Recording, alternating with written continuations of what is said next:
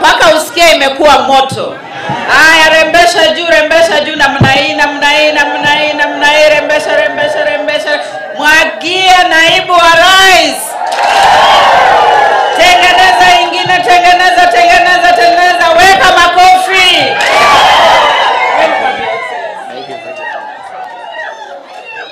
Thank you. Please be seated. Please be seated. Thank you, CS Susanna Kumisha. Our Cabinet Secretary for Health, Susanna Kumisha. The Principal Secretary, State Department for Public Health and Professional Standards, Mary Mudhoni Muriuki.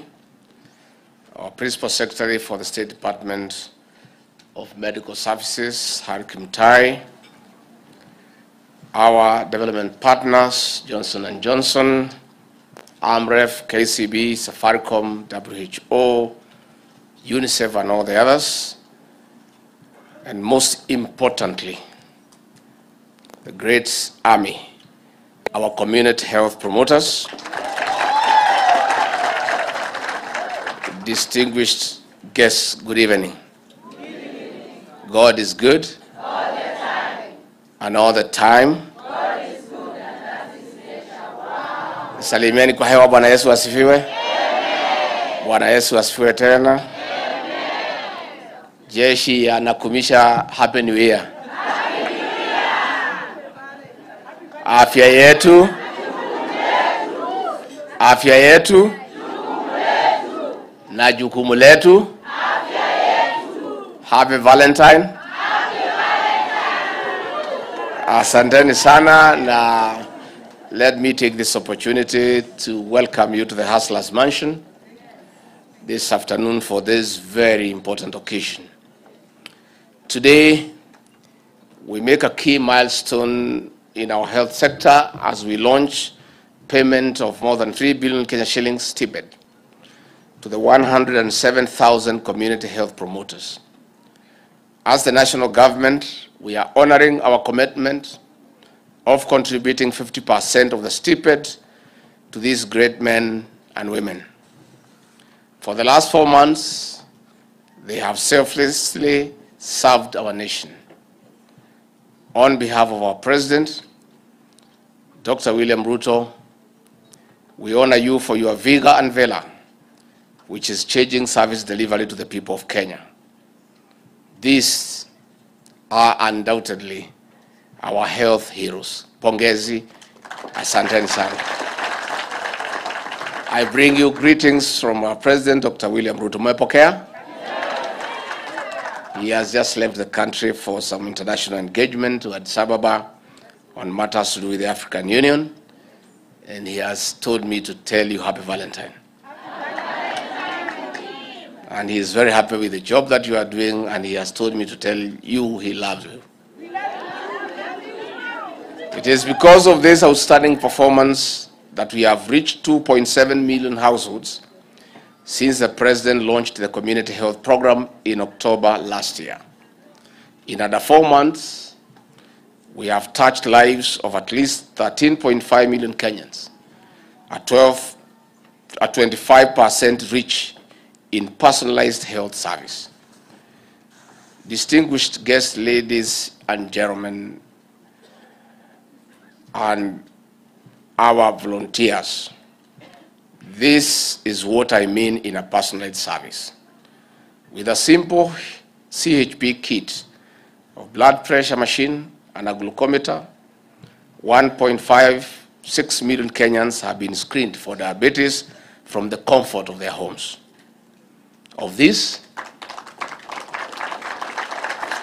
24,000 have been referred to health facilities for quick attention, something that could have been missed, leading to life-threatening situations and complications. On the other hand, over 1.1 million Kenyans have been screened for hypertension at home, of whom 50,000 have been referred to health facilities for further attention. In addition, 54,000 expectant mothers have been screened. At least 24,000 have been referred to health facilities. It is a pragmatic approach by the Ruto administration to achieving universal health coverage. For the first time in the history of Kenya, most Kenyans at the bottom of the socio-economic pyramid can see a health service provider in their homes. We are on course to delivering on universal health coverage as envisioned under the Kenya Kwanza plan. Distinguished guests, ladies and gentlemen, our volunteers, on our part, we are investing in strengthening community and facility-based primary health care as promised under the healthcare pillar. This is because we know that primary health care is a people-centered approach for promotive, preventive, curative, and rehabilitative services. With early detection of diseases and other health conditions, Afya Nyumbani is putting our nation on the path to reducing the cycle of health-induced poverty. Further, studies have shown that for every 1 Kenya shilling invested in community health, we would realize the equivalent of 9.4 million Kenya shilling, 9.4 Kenya shillings in economic and societal benefits. We want to stop Kenyans from sinking into poverty because quality health care is unaffordable to low-income households in a country where only about 1 in 4 people have a health insurance cover. It is also estimated that our people are spending over 150 billion shillings in out-of-pocket treatment. Besides selling property, harambes of medical bills are a common-day occurrence.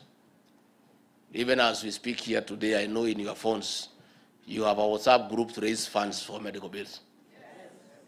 While the National Hospital Insurance Fund requires at least 500 Kenya shillings in monthly payments, defaulting and dormant accounts for almost half of the membership leaves low-income families a step away from abject poverty.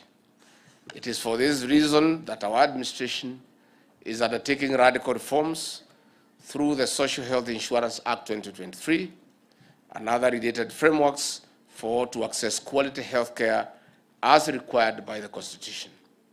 Sorting out health issues has a direct positive implication on improving the lives and livelihoods of the people, especially at the grassroots. The national government has provided at least 107,000 community health promoters with kits, 110,000 smartphones for electronic data collection, among other requirements, as agreed during the Intergovernmental Summits of February and December 2023. We are headed in the right direction towards a healthy and wealthy nation. Distinguished guests, ladies and gentlemen, and our volunteers, as we release a stipend to the community health promoters, they are ready to make their contribution to a healthier and better Kenya.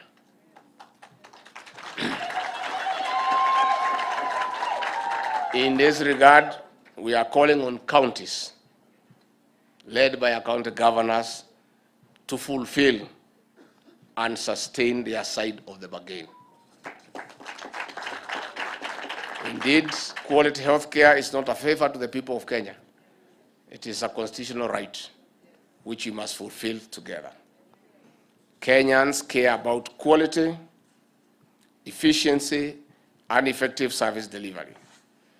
This can only be realized when the 2 levels of government complement and collaborate. To foster and sustain the gains we are making, the national government will strive to timely disburse funds to the counties. In conclusion, I thank the counties and our partners who have worked with us in implementing the CHP program. On this note, I request our 47 counties to also ensure smooth implementation of the CHP program by committing resources. Asanteni sana.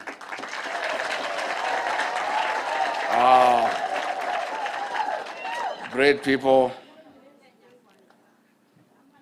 I don't want to overemphasize your critical role in the success of the Universal Health Coverage Program.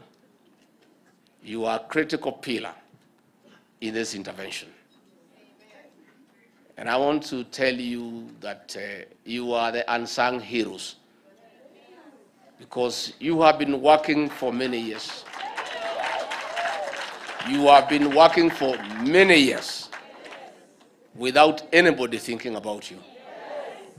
This is the first government since independence that has gone out of its way to appreciate that we need to support you, albeit in a small way. What we are giving you is really very little, but the gesture itself is important. That the Ruto administration appreciates your sacrifice, your commitment to helping our people. I want to say, as I travel around the country, since time immemorial, I've been a member of parliament, I've been a leader in this country as a deputy president. The community health promoters are part and parcel of the Kenyan nation. Wherever you go, where there are 10 people, they are there. Even today, we were with the president early in the morning in Nyeri. There was a big crowd. We found some promoters in a corner somewhere. From there, we went to a place called Karatina. We found them there. We came to Gatundu. We found them there. When you go to a funeral, you find them there. You go to a wedding, you find them there. You go to a harambe, they are there. These promoters are part and parcel of the Kenyan nation. And our government, by providing for this stipend, makes that recognition. We really appreciate you. And we know how critical you are in the success of the primary health care program. So I really want to urge you to continue with commitment, with diligence, continue sacrificing your time to help other human beings the way you have always done. And it's on that note, I want to send a passionate plea to our governors to very quickly also organize their part of the stipend, so that with the 2,500 from our government, from the national government, and their 2,500, the promoter has some 5,000 to take care of his family and do a few things. So we are going to give you your money in arrears for the time that you have worked. Yeah.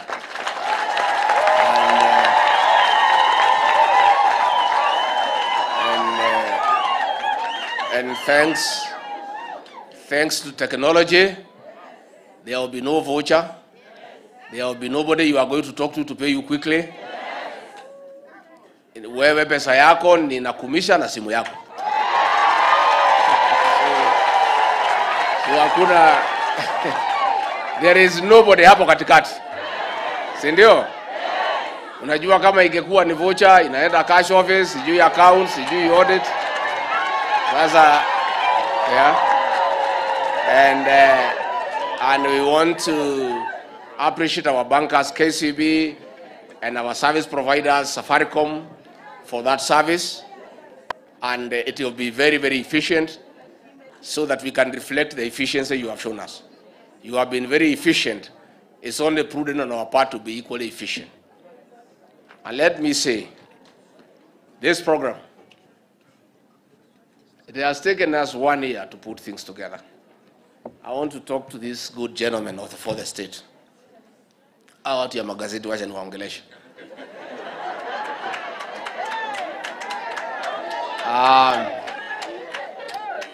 I have seen you write many things about this administration. Oh, it has not met pledges, commitments, nini, what? There is no child who is born and starts walking the following day. There is no child who is born and starts eating githeri the following day. Iyo mtoto must crawl, ajue kuongea, nini, akuwe na meno ndio akule githeri. We were sworn in on the 15th of September, 13th of September, and we took 3 years to set up government and structures. it has taken us another 1 year to put our programs into place. This one for the community health promoters being one of them. The results now will be seen this year. Because we have 100,000 kids, we have the promoters with communication gadget, and now they are motivated. They are able to move from home to home. And I want to tell you, good people from the fourth estate, our health bill will come down. Being that the cost of preventing a disease is 9 times the cost of curing one. So by investing in this program, it may look expensive in the short run, but in the medium term and long term, by these promoters going to homes and helping our people to prevent going to hospital, we'll cut down the cost of treating Kenyans. And this is one program, you good gentlemen of the press, I want us to have a discussion with you December this year. I want you to move around and talk to people who have been attended to by this great army. You have seen, before we came in, we found our elderly population, their monthly stipends used to delay for 8-10 months. Since we came in, those arrears have been cleared, and today they are paid before the 30th of every month. When we came in, the cost of fertilizer was 7,000. Through prudent intervention and proper planning and sound economic policies, the cost of fertilizer today is 2,500. As a result of having sustainable interventions, because the previous administration was subsidizing consumption, which is not sustainable, we decided to subsidize production. As a result of that intervention, within 1 year, this government, led by President William Ruto, has brought down the cost of unga from 230 shillings to 135 shillings in 1 year. Good people of the press, the dollar had gone to a skyrocketing price of 162. Today, as we speak, through prudent and effective interventions at the microeconomic levels, today the shilling is stabilizing every day, and those who had hoarded dollars stand to lose a lot. I want to repeat, all those who are holding dollars, please rush to your next bureau or bank and cash them in. We had 1 year to reorganize our debt portfolio. When we came in, we found a debt of 9.6 trillion. Interest rates were going almost to 20%. 1 year of good planning. Today, all our debts are on course. We have met our obligations to the lenders, and you are aware that the Eurobond that is coming in June has been taken care of, and the future looks very bright. And I want to assure the people of Kenya that the planning stage now is over, and 2024, this is a year. This is a year. And I want to assure the people of this great country that they will start feeling, they have already started feeling, the effects of good economic planning and management. We have a president who is committed, with a team that backs him up, and you'll start now appreciating the benefits of that good planning.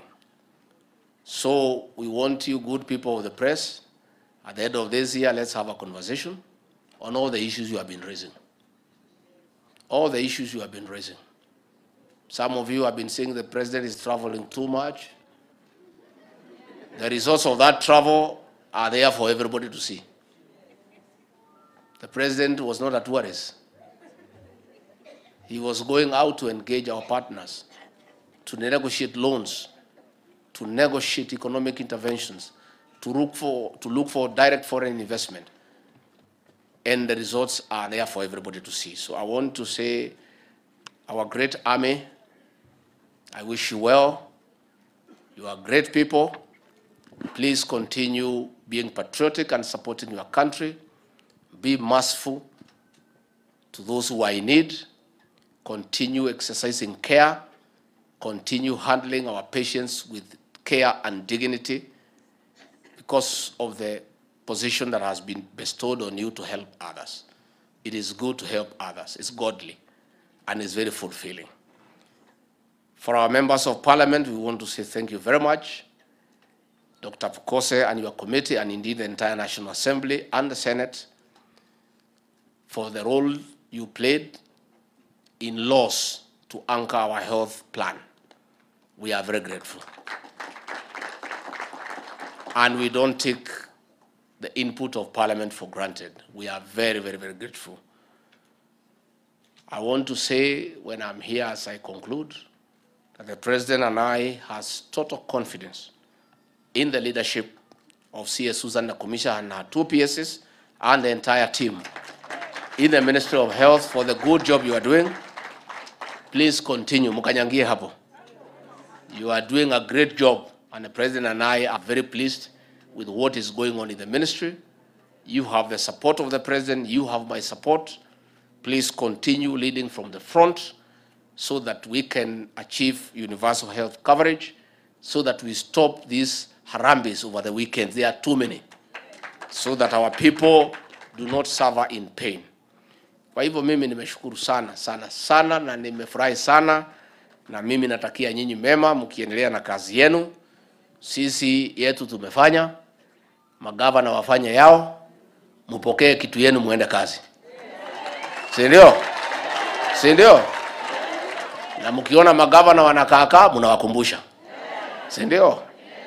Unaambia President William Ruto na Rigiji na Susan wamefanya kazi yao. Na nyinyi mfanye si iko namna hiyo? Kila mtu asukume laini yake. Sisi tumesukuma yetu, sisi hatuna maneno na nyinyi, labda nyinyi mkuwe na maneno na sisi. Na unajua rais ni mtu ya kusema na kufanya nini? Na kutenda. Our president is focused. When he focuses on something, he doesn't look sideways. Mimi ndio naangalia kando kando, mtu asimchenge. Mimi naambia wewe mkubwa, wewe angalia mbele, mimi naangalia kando na kando na nyuma. Unajua kuna watu wengine si wazuri sana. Akiangalia mbele wanaweza kuja na shoka. Sasa mimi niko hapo nyuma. Si unaniona nakaa hapo nyuma? Na unaona nikikaa nikiangalia namna hii na nyuma. Si ati kwa sababu nimekosa kazi ya kufanya. Mimi nachunga mdoso asikuje kutatizwa na mtu yeyote. And him we can focus for this country, for the great people of Kenya. Asanteni sana. May God bless you and bless you abundantly. Naam, asante sana. Makofi mazuri kwa Mheshimiwa Naibu Rais.